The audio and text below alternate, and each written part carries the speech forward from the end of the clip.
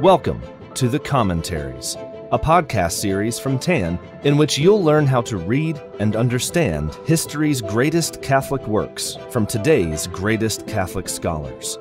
In every series of the Commentaries, your expert host will be your personal guide to not just read the book, but to live the book, shining the light of its eternal truths into our modern darkness. Visit tancommentaries.com to get your copy of the book and to subscribe for access to all the great reading plans, new episodes, bonus content, and exclusive deals for listeners of the Commentaries. Greetings and welcome back. I'm Father Timothy Reid, and today is day 10 of our podcast series on St. Teresa of Avila's magnificent spiritual treatise, The Interior Castle. Now, last time we covered the third chapter of the fourth mansions, and today we begin our study of the fifth mansions of the Interior Castle, and we'll be looking at the first two chapters of this section. So let's get started. In this first chapter, St. Teresa begins by making the point that the Lord gives favors to us according to the degree that we give ourselves to Him, if we've reached union with Him. And she believes that most of her nuns will reach this fifth mansion where union with God really takes root. Indeed, she makes the point that all Carmelites are called to prayer and contemplation, which is enjoying heaven on earth, and which is a gift that lies within ourselves. But for contemplation to happen, we must dispose ourselves for it through practicing the virtues and giving ourselves to God, begging Him to strengthen our souls. St. Teresa then begins comparing the prayer of union in the fifth mansions with the prayer in the fourth mansions. Whereas the prayer in the fourth mansions is like a drowsiness, because she says the soul seems to slumber, being neither quite asleep nor wholly awake. In the fifth, the soul is asleep, both to the world and to itself. In fact, St. Teresa writes that during the short time this state lasts, the soul is deprived of all feeling whatever, being unable to think on any subject, even if it wished.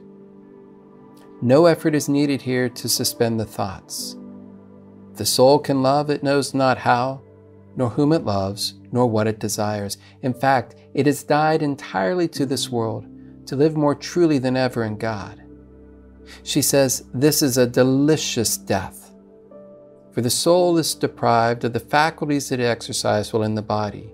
Delicious because, although not really the case, it seems to have left its mortal covering to abide more entirely in God. Furthermore, Teresa tells us that the mind entirely concentrates itself on trying to understand what is happening, which is beyond its power. It is so astounded that if consciousness is not completely lost, at least no movement is possible. The person may be compared to one who falls into a dead faint with dismay. Whereas the soul in the fourth mansions still experiences doubts. She says that when you come to the fifth mansions and you begin to experience what she calls this prayer of union, which is a deeper form of contemplative prayer, there are no doubts. She says none of the little lizards that can poke their heads into the fourth mansions can come into the fifth mansions. One's imagination, understanding, and memory, not even the devil, can impede the union in the fifth mansions. And so there are tremendous riches given to the soul because God works within the soul without any disturbance, not even from the person himself.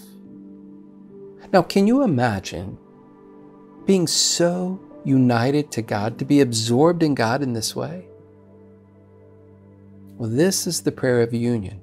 This is the prayer you experience in the fifth mansions. And this is just a foretaste of what we will experience in heaven. Now, St. Teresa does recognize that there are many different types of unions. What she says are unions with earthly vanities. But the union with God of which she speaks is above all earthly joys, pleasure, and satisfaction. In short, this spiritual union it's much different from any earthly delights we might experience. Now, very humbly, Saint Teresa is quick to submit her opinions and experiences to the expertise of theologians whom she knows receive light from God to understand the truth of things. So keep in mind, though, that Teresa has suffered from confessors who have known much less about the spiritual life than she, men who have tried to convince her that her experiences are from the devil. But she's convinced that both faith and humility are necessary to receive these gifts. She writes, "I am convinced that those who refuse to believe that God can do far more than this, and that He is pleased now, as in the past, to communicate Himself to His creatures, shut fast their hearts against receiving such favors themselves. Do not imitate them, sisters. Be convinced that it is possible for God to perform still greater wonders. Do not concern yourselves as to whether those who receive these graces are good or wicked. As I said, He knows best, and it is no business of yours. You should serve Him with a single heart and with humility, and should praise Him for His works and wonders." Now, moreover, she explains that there is a certitude, a conviction given to the soul after this union occurs that it was in God and that God was in it. Now, this union in the fifth mansions is itself generally brief, maybe minutes, but it seems much briefer while experiencing it. And yet, although years may pass before this favor recurs, the soul can never forget it nor doubt the fact. In fact, Teresa maintains that a soul which does not feel this assurance, this conviction, has not been united to God entirely.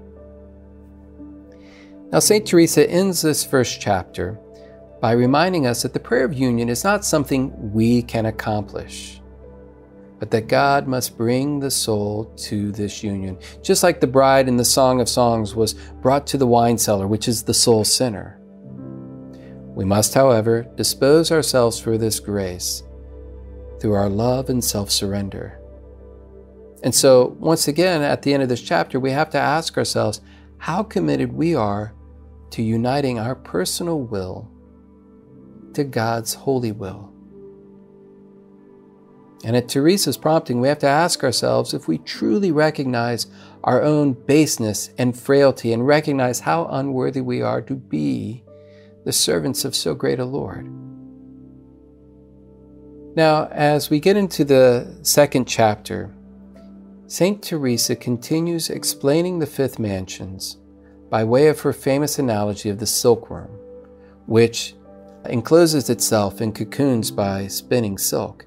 Now, eventually, the ugly silkworm is transformed into a lovely white butterfly who emerges from the cocoon. And she makes the point that the silkworm symbolizes a soul which begins to live by the help God gives it just through the remedies of the church, confession, reading good books, hearing sermons, and so forth. So these things help a person to mature to the point in which he can spin the cocoon. And the cocoon is Christ. God Himself is the mansion we build ourselves. Now, it's not that we build God, but in preparing our souls properly, God unites Himself to us. Thus, Teresa rouses her daughters to weave this cocoon quickly by getting rid of self-love and self-will, attachments to earthly things, and by performing deeds of penance, prayer, mortification, by being obedient and doing good works. And then, when the soul is truly dead to the things of the world, it is transformed into a beautiful white butterfly.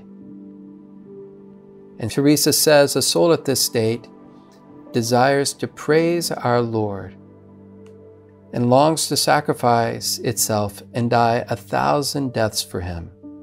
It feels an unconquerable desire for great crosses and would like to perform the most severe penances. It sighs for solitude and would have all men know God, while it is bitterly grieved at seeing them offend Him. And so, this transformation leads to a new type of restlessness, a distaste for earthly things. And there is a new greatness in the soul that comes from having rested in God. And the soul realizes that that creatures will never give it true rest. Now, St. Teresa believes that the soul who experiences this prayer of union and undergoes this transformation process, that soul experiences a particular suffering now that it is estranged from the world. Now, it is true that these souls experience deep peace within their souls, and in fact, this peace comes from the suffering, which is the painful desire to leave the world. And yet there is the pain that arises from the fear that God is so often offended, and the regret that the soul is not yet fully surrendered to God, and that many souls are lost. She writes in paragraphs 8 and 9, "I do not mean that those who reach this stage possess no peace. They do so in a very high degree, for their sorrows, though extremely severe, are so beneficial and proceed from so good a source as to procure both peace and happiness. Discontent with this world gives such a painful longing to quit it that if the heart finds comfort, it is solely from the thought that God wishes it to remain here in banishment. Even this is not enough to reconcile it to fate, for after all the gifts received, it is not yet so entirely surrendered to the will of God as it afterwards becomes. Here, although conformed to His will, the soul feels an unconquerable reluctance to submit, for our Lord has not given it higher grace. During prayer, this grief breaks forth in floods of tears, probably from the great pain felt at seeing God offended, and at thinking how many souls, both heretics and heathens, are lost eternally, and the keenest grief of all, Christians also. The soul realizes the greatness of God's mercy and knows that however wicked men are, they may still repent and be saved.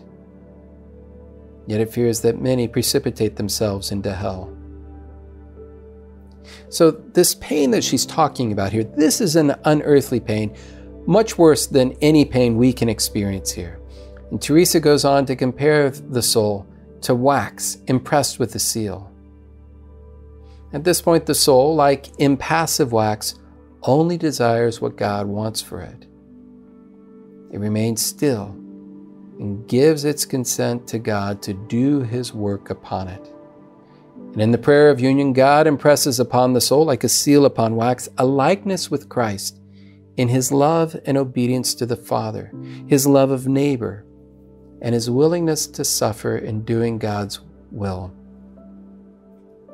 So, St. Teresa enters into her discussion of this new realm of the spiritual life with some amount of trepidation, worrying that she doesn't have the words to explain what occurs here, so sublime as it is. I mean, in reaching the fifth mansions, the soul truly experiences union with God. And this union with God is transformative, and it suspends one's faculties so that it is wholly absorbed in God.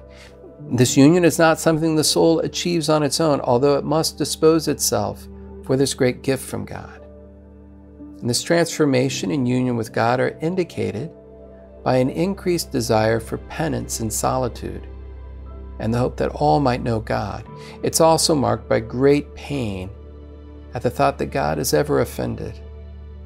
And lastly, the soul who experiences this union knows with absolute certitude that it has been in God and that God has been in it. This brings us to the end of day 10.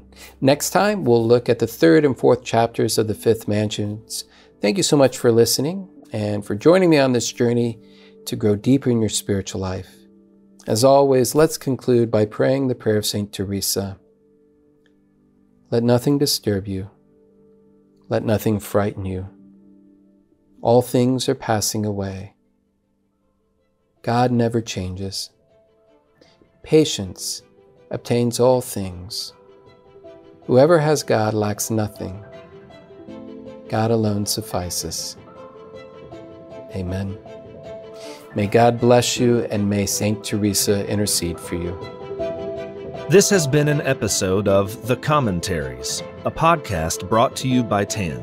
To follow the show, study more of the greatest Catholic classics, and to support the commentaries and other great free content from TAN, visit tancommentaries.com to subscribe and use coupon code COM25 to get 25% off your next order, including the interior castle and countless more spiritual works to deepen your interior life and guide you to heaven.